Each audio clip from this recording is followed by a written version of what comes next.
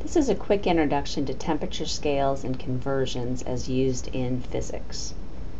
We've got three basic temperature scales we're going to be using: the Fahrenheit scale, the Celsius scale, and the Kelvin scale. In general, the symbol for temperature is a capital T. If we're having problems where we're going between different temperature scales, we'll often give them the subscript of either F, C, or K in order to show which one we're using. Although if you see just a plain capital T, that's often the Kelvin temperature because it's the absolute temperature scale as used in physics. If we look here at a couple of examples of thermometers, we're going to notice a few important points here.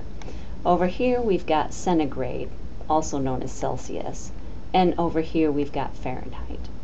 The first thing I want you to notice is that the size of the degrees over here in the Celsius thermometer are much larger than the size of the degrees over here on the Fahrenheit scale. The numbers are closer together here. And this is a scale difference between the two different scales. As a matter of fact, for every 5 degrees we have over here on the Celsius scale, you can fit in 9 degrees over here on the Fahrenheit scale. And we'll look at a few different examples of that. The other thing I want you to notice is that they don't have the same 0 point. The 0 point on the Celsius scale is the freezing point of water. The 0 point on the Fahrenheit scale is much colder than that. As a matter of fact, the 0 in Celsius is equal to 32 degrees in Fahrenheit. Now that's a convenient number because most of us here in America remember that, and so we can remember this 32 degrees Fahrenheit. And that's going to come into play in some of our calculations later. Now, because of both the offset here on the 0 point and the fact that we've got different sizes of our things, by the time we get up to the boiling point of water, our two temperatures are very much different from each other. The boiling point of water in the Celsius scale is all the way up here at 100, and the boiling point on the Fahrenheit scale is at 212 degrees Fahrenheit. Now, if we were to look at the difference between that, in Celsius it goes from 0 to 100, so there's 100 degrees in that whole range. If I were to look over here on the Fahrenheit scale, going from 32 up to 212, that's a difference of 180. Now, if you divided 180 by 100, you get 1.8, which is the same factor as that 9 Fahrenheit to 5 Celsius we talked about earlier. So having seen those differences, let's see how that comes into play in our equations. If we're converting between Celsius and Fahrenheit, there's two equations that you'll often see. One equation if you've got a Celsius temperature and you want to get a Fahrenheit temperature. And then another equation if you've got a Fahrenheit temperature but you want a Celsius. Now, the first thing I want you to notice in here is some of our familiar numbers have shown back up. So our 32 degrees, that's our offset here. And the 9/5 or 5/9, that's our scaling factor.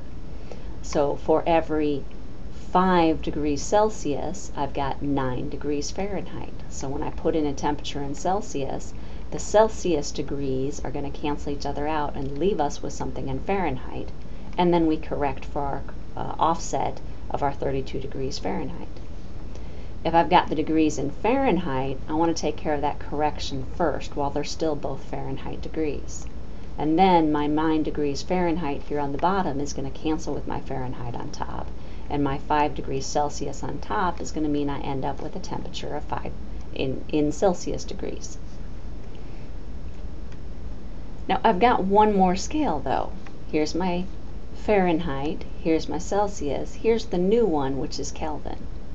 Now these thermometers again show some of our points, like the 0 degrees Celsius is 32 degrees Fahrenheit, 100 degrees Celsius is 212 degrees Fahrenheit. But we've also got our new numbers down here. And this Kelvin scale came about when they were doing some other experiments with temperature and pressure. They found that everything converged, that if I got down to this temperature of minus 273.15 Celsius, the pressure went to 0. And we came to understand that in terms of the jiggling of the atoms, that that's the coldest we can get.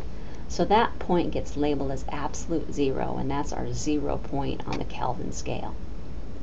Now they kept the size of the Celsius degrees the same when they made the Kelvin scale. So if we were to go between 0 and 100, well, that's 273 to 373. It's the same 100-degree offset between those 2 points. So if I were to look at the size of a Celsius degree, it's the same as the size of a Kelvin degree. Fahrenheits are still smaller degrees where we get 9 of them to fit into every 5 we'd have on either one of those 2 scales.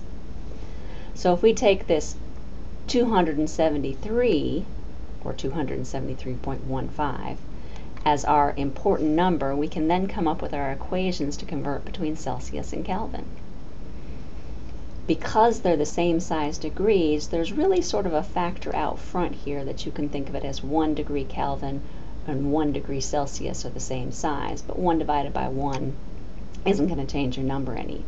So to go from Celsius to Kelvin, we add our offset of 273, and to go from Kelvin to Celsius, we subtract our offset, minus 273. Now you could come up with a similar set of equations to go from Kelvin to Fahrenheit, or Fahrenheit to Kelvin, but most of the time we just use Celsius as an intermediary. So we take it from Fahrenheit to Celsius, and then Celsius to Kelvin, or take it from Kelvin to Celsius, and then Celsius to Fahrenheit.